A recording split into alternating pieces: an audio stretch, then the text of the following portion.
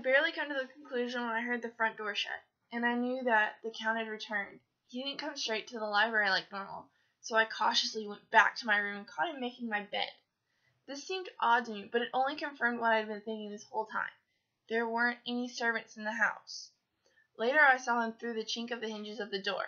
He was setting the table. I was assured of it, because if he is doing all these things, that means no one else is doing them. This scared me, because if no one else is here in the castle, that means the Count was the driver that brought me here. This is a terrible feeling and a terrible thought, because if this is true, then he was able to control the wolves by only holding up his hand to what? Silence them? How was it that all those people from Bistritz and the men in a car on the way here had a deep fear for my life? What did it mean then of giving the crucifix, garlic, wild rose, and the mountain ash? But thank God for that amazing woman who gave me that crucifix round my neck. It gives me much comfort and strength when I hold on to it.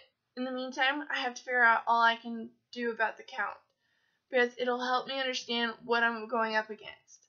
Tonight I have to turn the conversation on him without making him suspicious about me.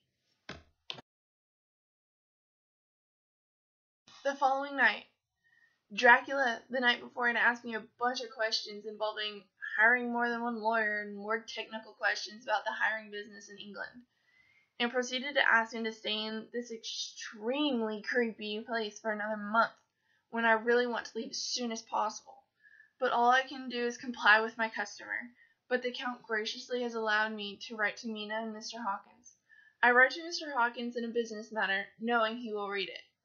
And I write to Mina in code, knowing he won't be able to read it if he tries to. As I am writing my letter, as is Dracula, I notice that they are addressed to Whitby, Varna, Budapest, and London. Dracula then tells me he can't stay up all night again because he has work to do elsewhere. But it does not specify where. But he warns me not to wander around the castle and fall asleep anywhere but my own room. Once I get back to my room, I look out the window to enjoy the night landscape, but there is enough moonlight to see the side of the castle. Then I notice some movement out of the corner of my eye, and to my shocking surprise, I see the Count scaling down the side of the wall, head first. May 15th. I watched the Count scale out the window again tonight, and it was totally insane and creepy. So I took it upon myself to explore some more of the castle, since I knew that the Dracula was out.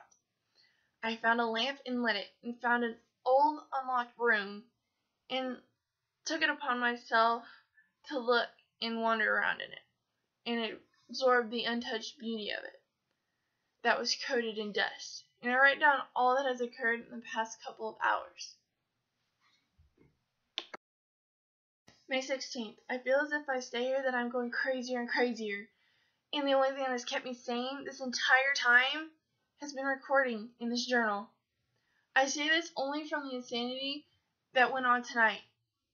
As soon as I finished writing my journal in that wonderful room, I decided that since I'm so exhausted, to take a short nap in that dusty room, even though the Count had advised me not to sleep anywhere but my own.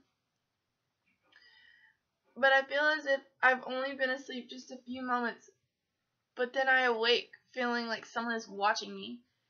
It was three very sexy women standing in the moonlight. Their skin is almost as pale as the moon, but their lips are as red as blood.